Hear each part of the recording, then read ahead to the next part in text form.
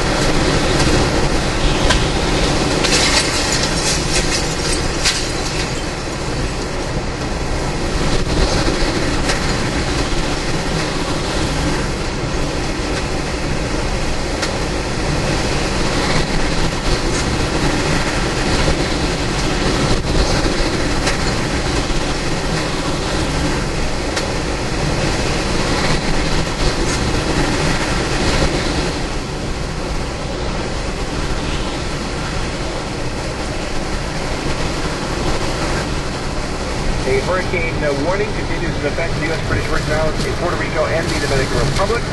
And George is moving toward the west-northwest at near 16 miles an hour. This motion is expected to continue, bringing the core of the hurricane over Puerto Rico tonight.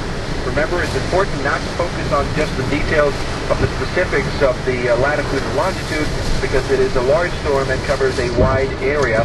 Again, we have confirmed now reports that winds are sustained at 110 in Fajardo with gusts of 130, and Doppler radar indicating that maximum winds have now increased to 115 miles per hour, and that makes it a Category 3 hurricane.